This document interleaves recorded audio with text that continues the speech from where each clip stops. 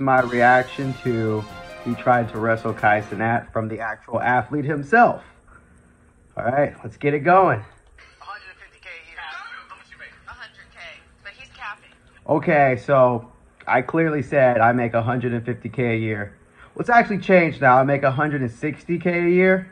But at that time, I did make 150K a year off of wrestling, commercial modeling, and acting. But mainly commercials. I'm a professional wrestler. How are you? Okay, so right here it says I'm a professional wrestler. I am a professional wrestler. If you look me up, I think I said on Instagram, right? I am actually the Athlete Gabriel Dean. I've been wrestling for 10 years. And that's my profession. That's what I like to do. I have worked for WWE.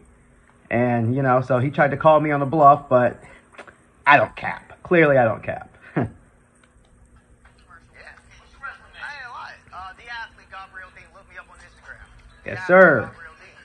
He's lying. Every match. Well, okay, so I don't lose every match.